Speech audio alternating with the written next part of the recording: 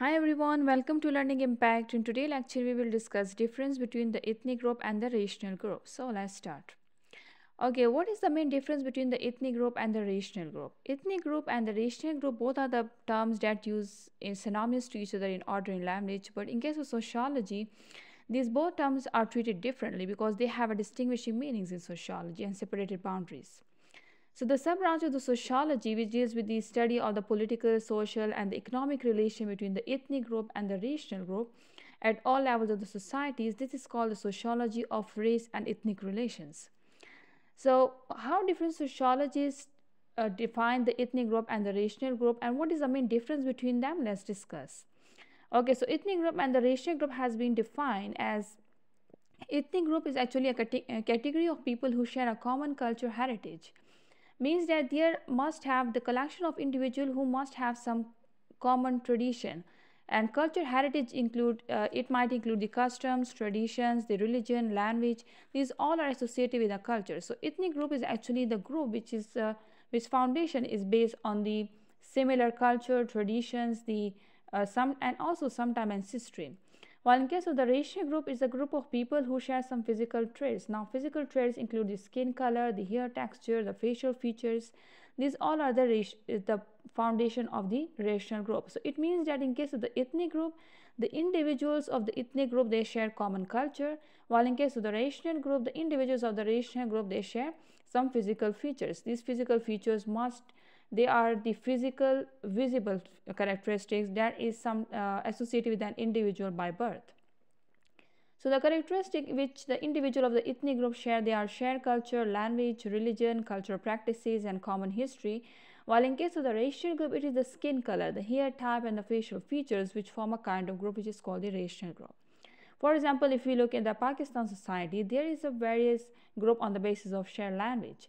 For example, the Pashtun culture, the Pashtun group, it is the ethnic group because they share a common language which is the Pashto, and also they share culture, cultural practices, and also some common history. And for example, in case of the racial group, if we look like the African American people, they share the skin color. That's why they are distinguished from the white people, and they form a kind of separatist racial group which is called the black races. Okay, so black race group. So that's why we can say that ethnic group and racial group they both are different from each other in the way that the thing which the individuals of this group resemble, in case of the ethnic group it is the culture, and in case of the racial group it is on the basis of the visible physical characteristics, the apparent characteristics, biological characteristics that include the skin color, hair type, and also the other facial features.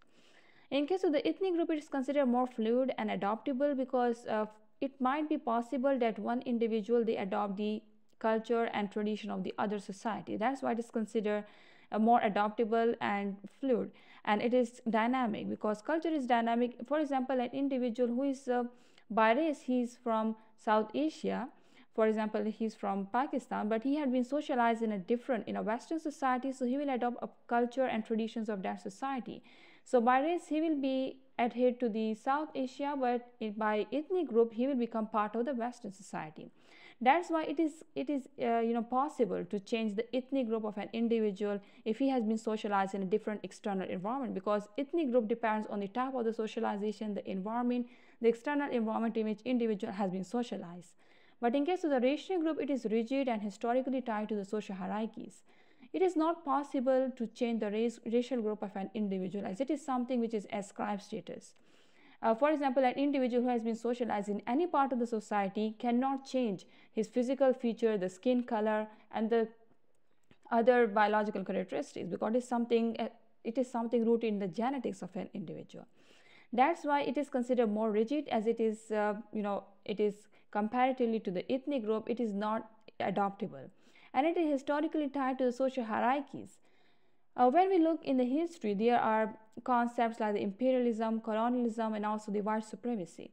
These concepts arise when one racial group they consider themselves supreme over the another racial group. So that's why we can say that it is the racial group which actually form the foundation of the social hierarchies, because it is this white supremacy is not on the basis of the ethnic group, it is on the basis of the racial group. So when one race they try to dominate other races in society, it leads to a social hierarchies, as we see in the white supremacy. So we can say that racial group is historically tied to the social hierarchies. So when we look in history, this is actually the racial group which leads to social hierarchies, not the ethnic group, because ethnic group is something that can be changed, but racial group it is fixed, it is rigid. Okay, then the examples of the ethnic group, there are various examples when we look at any society. For example, if we look at the Indian society, there are various ethnic groups. If we classify them just on the basis of language, there are people who speak Bengalis, who speak Maratha. So there are different ethnic groups in Indian society. Also in Pakistan society, there are Pashtuns, there are Sindhis, Punjabis. These are on the basis of the language and the shared culture and the traditions. So let's discuss some of the world's other ethnic groups. For example, if we look at the Han Chinese, these are the people, these are considered the largest ethnic group in the world. Remember, the largest ethnic group in the world is the Han Chinese. These are the people of, it includes the people of China and Taiwan, and they share the similar language, that is Mandarin Chinese. So it forms a largest ethnic group in the world because they share a common culture, the tradition, and also it has a huge population. Then the Igbo people, these are the ethnic group that is native to Nigeria, and their language is Igbo and it is full of rich culture. Then Maori people, these are the indigenous people of New Zealand. So these all are the ethnic group on the basis of language and the traditions. The indigenous people, mostly they are also a separate ethnic group. When we look at the indigenous people of different countries, they are an ethnic group, okay, because they share a common culture, the language and traditions. But in case of the racial group, for example, we look the African American. It is the racial group in the US with roots in Africa, and they share a unique historical experience of slavery and systematic racism. Then the second, for example, the Caucasian. It refers to the white people, racial group including the individuals with origins in Europe, the Middle East, and also some North Africa. Then the East Asian people, it includes people of China, Japanese, Korean, Mongolian. They share some physical features. And also the South Asians like India, Pakistan, Bangladesh, Nepal, Sri Lanka, Bhutan. They share some genetic ancestry and also have some common physical features. So this was all about the difference between the ethnic group and the racial group and their examples. Okay, so before we wind up our lecture, we will discuss a famous view of the Max Weber on the ethnic and the racial group. He said that biological traits alone are not sufficient to establish a meaningful social group. Instead, shared characteristics, often rooted in culture or the social factors, they were crucial for the foundation of group.